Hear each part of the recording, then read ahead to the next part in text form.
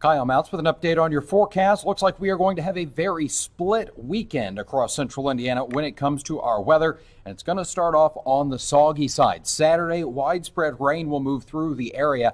Temperatures making their way into the lower 60s, but that will actually be a late day high, not coming until Saturday evening.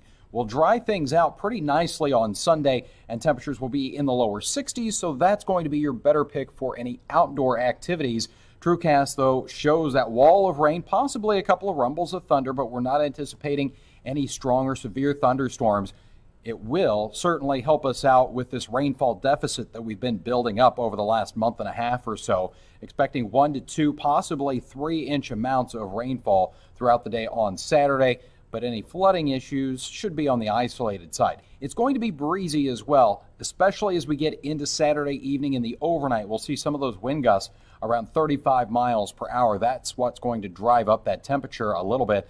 Monday could be the pick of the next 7 days here. We've got some sunshine, 65, then it cools down and continues to cool down. As we get to Halloween, 48 will be the afternoon high, and we've got a chance for a few rain and snow showers.